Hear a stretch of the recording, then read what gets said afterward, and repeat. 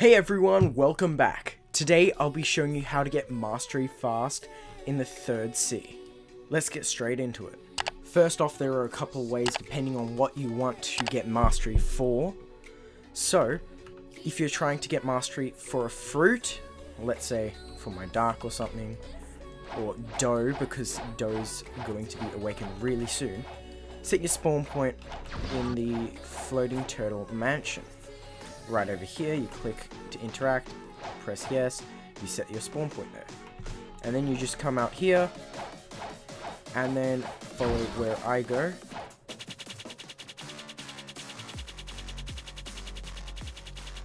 And as you can see, here is a doorway, and inside is a boss called Longma. First of all, this boss gives the sword to Shida.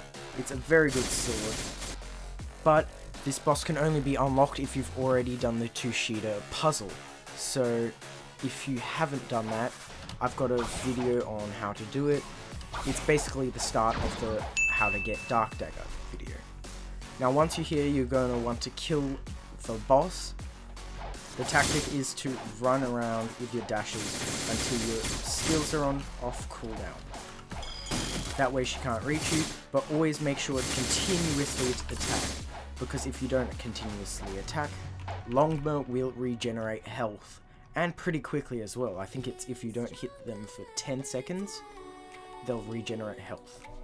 That's if you want to get mastery for fruit, you could use your fruit to kill it. If you want to get mastery for your electric claw or sword, or maybe even gun, then you are going to want to kill the same boss, but instead with Awakened Buddha, so that when you shift, you go, you become enormous, and you get double the defense, so you only take half the damage, so it's practically double your life. And then with that, you can just spam your melee or fighting style until they're almost dead, then you can use your sword, fighting style, or gun to finish them off. This is a very effective method. After you've killed the boss, you can go to the top left, right here, to servers, and then when it refreshes, you come to this cursor down here, you hold on it, go somewhere around the middle, let go, and then choose another server.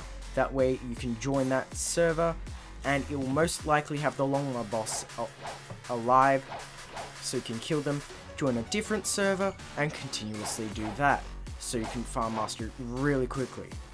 Something that really helps is the Game Pass double mastery. As you can see here, 2 times mastery.